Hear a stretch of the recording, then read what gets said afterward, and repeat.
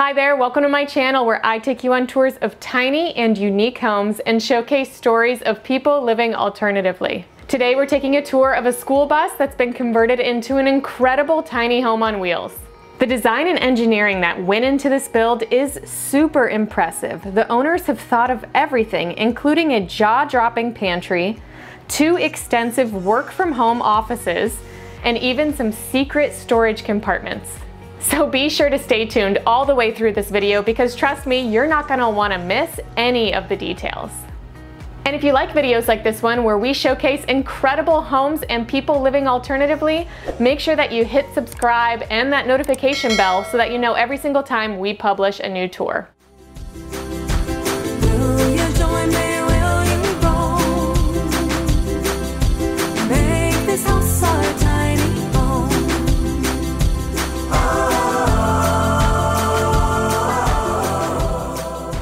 Hi, we are Josh and Emily, and this is Aurora the Adventure Bus. Come inside and I'll take you for a tour.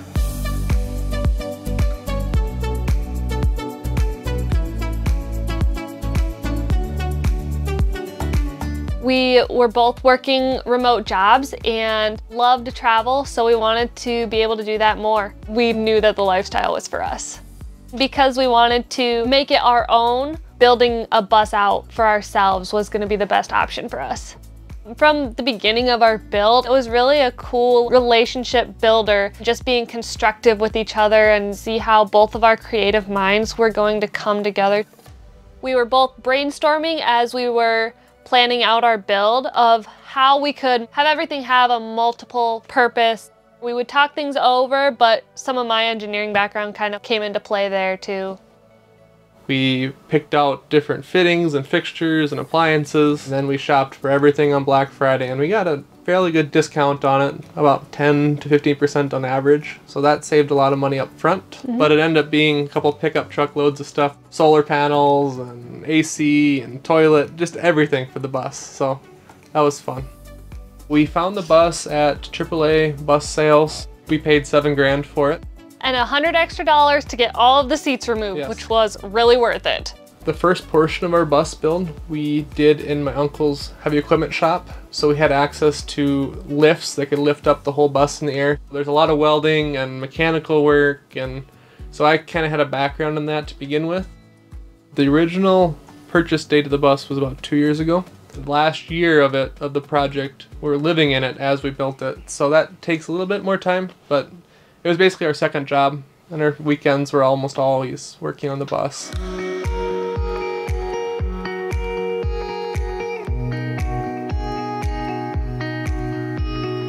So this is a 2004 International RE300 school bus. It has the DT466E engine in it. The transmission is an Allison 3060. The bus is 40 feet long, and we just went over scale, and we are 35,000 pounds. We have the 200-gallon water tank. We have, I think it's an 80 or 90-gallon fuel tank, and then I have an additional 20-gallon fuel tank for the diesel heaters. Our fuel economy, it varies a lot with the wind, but it's between probably 6 at the low end and 10 at the high end. And that's towing a Jeep too.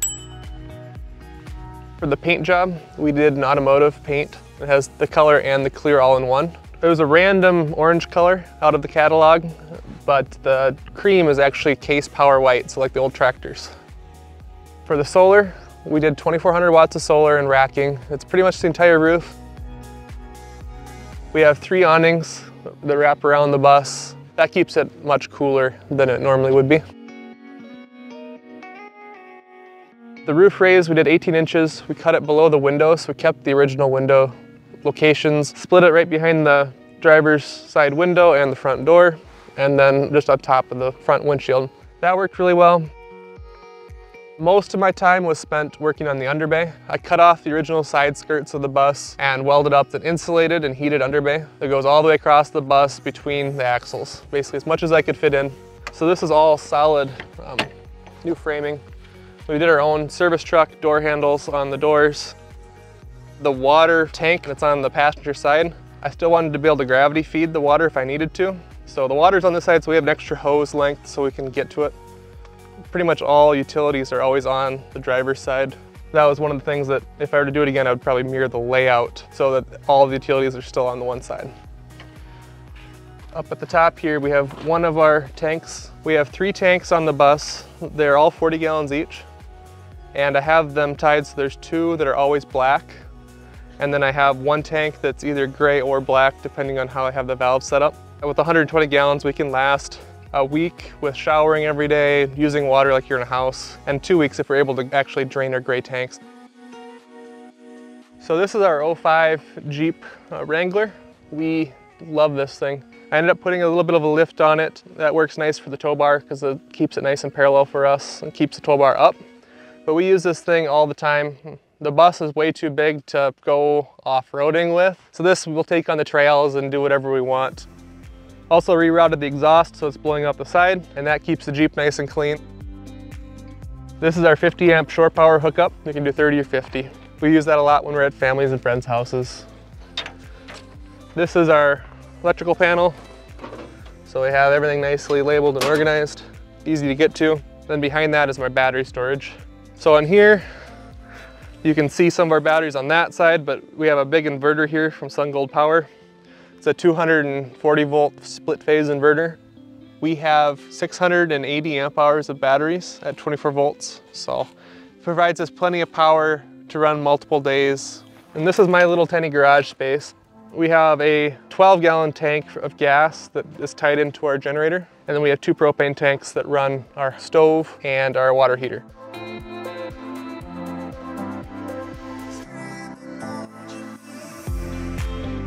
And then with the front door, what we wanted to do was just make 1 swing door. So I used the same hinge point as the original bus door. Basically sandwiched the door with sheet metal. And then we put a normal household residential door lock on it. We also put a self-closer on because we're from South Dakota and we didn't want the wind catching the door all the time.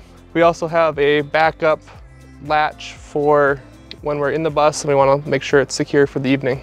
And then to keep the door insulated, we have curtains that snap onto the door. We have a top and bottom curtain so that when we're driving we can still have insulation on the bottom portion of the curtain. And then moving on, we added storage into our dash. So we have storage that goes underneath the floor all the way to basically the midpoint of the bus. And that's where we keep our road flares and the safety equipment. And then we have 2 compartments that have shoes in it. If we move further in, we have our cat's litter box and his food and water dish.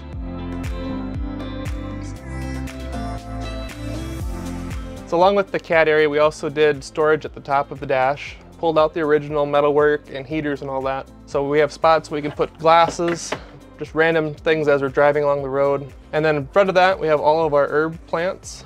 They're just coming back from a winter in South Dakota and Colorado, so they're a little rough right now. We wanted to ride together when we're going down the road, and we didn't want to have another side seat or have her sit on the couch. So we used our Jeep's rear bench seat and welded up a bracket and then mounted it onto an air ride seat pedestal for a semi-truck. I also redid the whole dash. I pulled everything off down to the metal. I left the gauge cluster where it was and the transmission control module where it was. It was way too much work. It took 4 or 5 weekends of just kind of fitting stuff together because nothing's square or true to anything else. So as we were putting the sheet metal back on the bus after the roof raise, I was up front and I was looking at it and went, well, why don't we put a window instead of putting the sheet metal back up? So we put 2 panes up. We normally drive with this curtain down. It's on a electric motor. So that will come and cover the whole front window when we're parked. When we're at a tight intersection where the stoplights are really close to the bus, I can look up through that window and see the stoplights. It's kind of a nice little feature. But we also like it because when we're standing in the bus, we can still look out the front window. It's not lower down. Going further back, we have our couch. So our couch converts into a queen-size bed. It also converts into an L-shaped couch for when we have guests and we want to entertain a little bit in a different format. We used memory foam mattress topper in the cushions. That makes it soft enough. It's nice to sleep on as a guest bed, but firm enough that it kind of holds up for sitting on it as a couch. Emily sewed up all of the cushions for the covers and it turned out pretty nice. And then we have storage, just drawers and the countertop, and that's where our first wheel well is too, so that kind of covers the wheel well. During my workday, I have a laptop set up here and then I can plug into these 2 monitors. But for my hobbies, I like to dabble in arts. So I have an easel that I can prop up here. I have lots of storage for all my work supplies. So we both work remotely. I work for a structural engineering firm that's based out of Minneapolis. And I work for an engineering consulting company out of Massachusetts.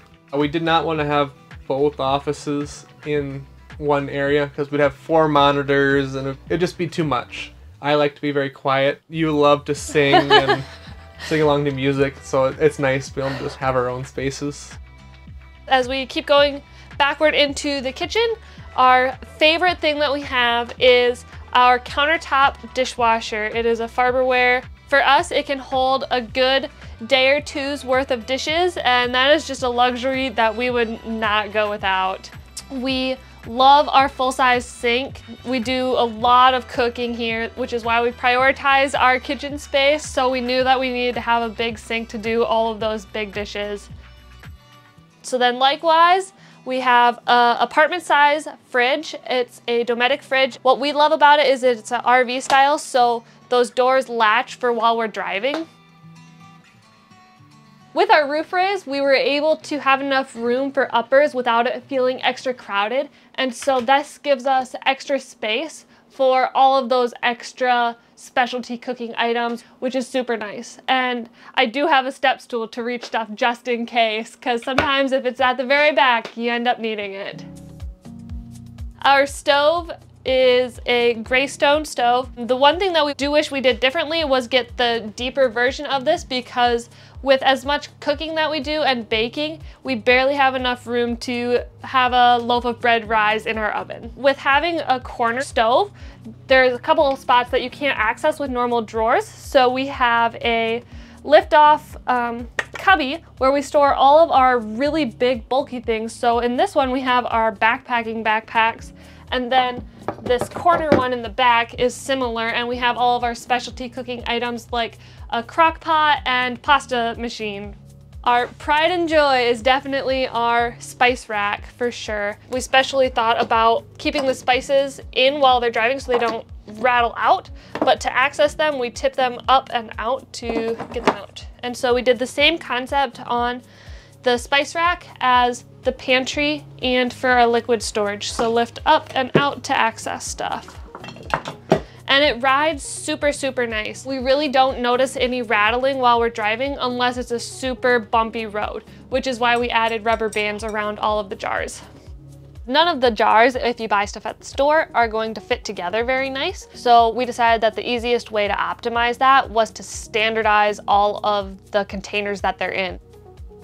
We really enjoy having meal times together, so our pantry can flip up here and it latches right here on this side, or we can flip it all the way up to access the rest of our pantry.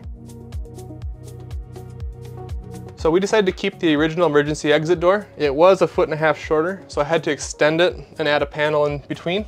I'm glad we did all the work that we did on this door because we use it all the time.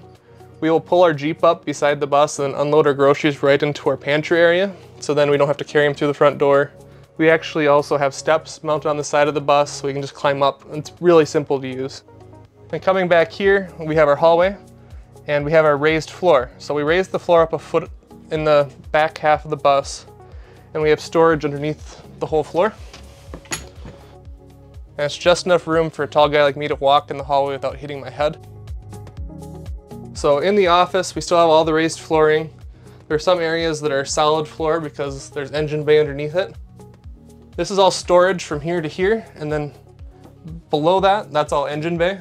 And I have custom panels that will all pull off if I need to work on something. Then I have all my construction die-cast models that I had from my previous job. Just something fun to have back here. They're all wired down so they don't move, which is great. Otherwise, that'd be a pain. This is where I work. My desk flips up. If I need to access, I have my desktop is on one side.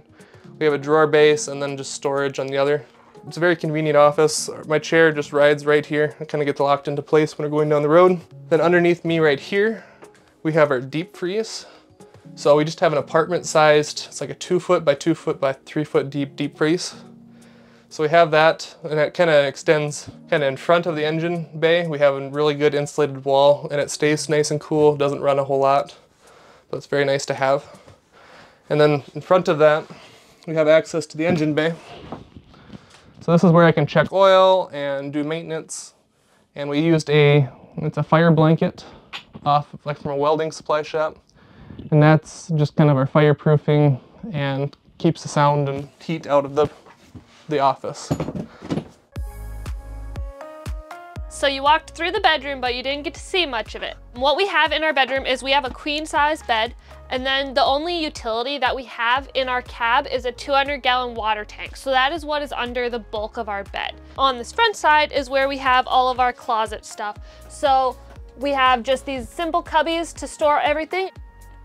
Our bathroom is right in here, but I want to highlight our bathroom door. So we still have plans to add a curtain to it, but we really enjoy having the fact that it can close off the bathroom or the hallway. So we can latch it here, and then that'll separate our meetings if we are both on meetings, because our offices are separated by this door. So then as we go in the bathroom, we really love having the bathroom elevated with the back half of the bus, because under this cubby, we have a full-size laundry basket where we can shove all of our dirty laundry. And then our shower, we decided to sink down to keep all the water within the shower pan. So the shower base is actually the same height as the front portion of the bus. And then we have an adjustable shower head for Josh because he is very, very tall.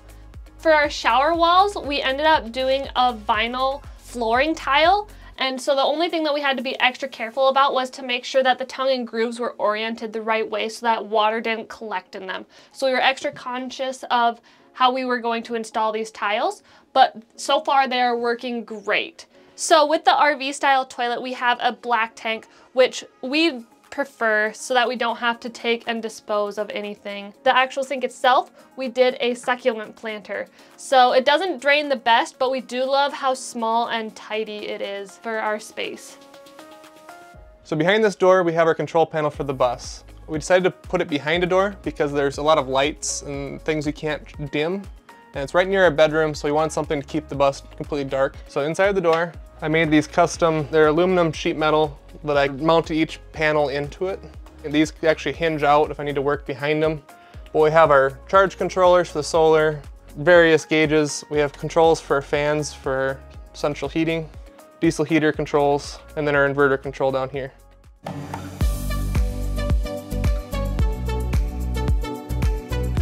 My perspective on things has definitely changed. When you start driving the country instead of flying over it, it's just so much bigger, it's so much more varied. You start traveling a whole bunch, you kind of get confused, like, okay, what state am I in now? Type of thing.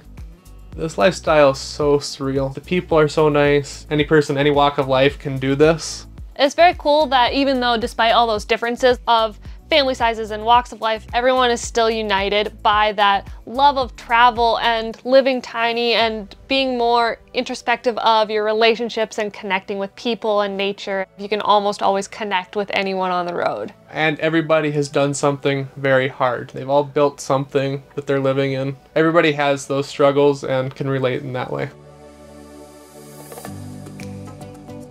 Thanks for watching this week's video. I hope you guys enjoyed it. If you'd like to see more schoolie tours, tiny homes, shipping containers, or other unique homes, make sure that you check out my playlists, and I will see you soon with another tiny or unique home tour.